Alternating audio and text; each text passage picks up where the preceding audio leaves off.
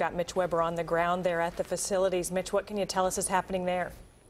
Yeah, Krista, happening right now as we pan over, Kansas City Mayor Sly James is talking to the media about what happened this morning. We are live right outside of the practice facility where police have confirmed to us that Jovan Belcher took his life in front of GM Scott Paoli and head coach Romeo Crennel this morning. About 4 hours ago, police were called here to this location. We have not heard from the chiefs this morning. I can tell you this is not an active scene.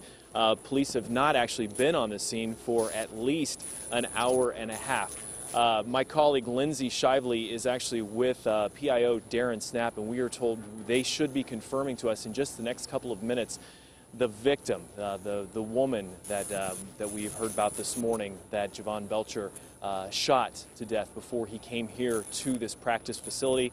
I was told that the team had a meeting here every Saturday morning at 9:30. That meeting was then moved over to Arrowhead as police arrived to deal with what happened here earlier. Again, Kansas City Mayor Sly James is talking to the media, and of course, we have a crew over there, and we will bring you his remarks as soon as we can get them to you. Krista. All right, thank you, Mitch. As we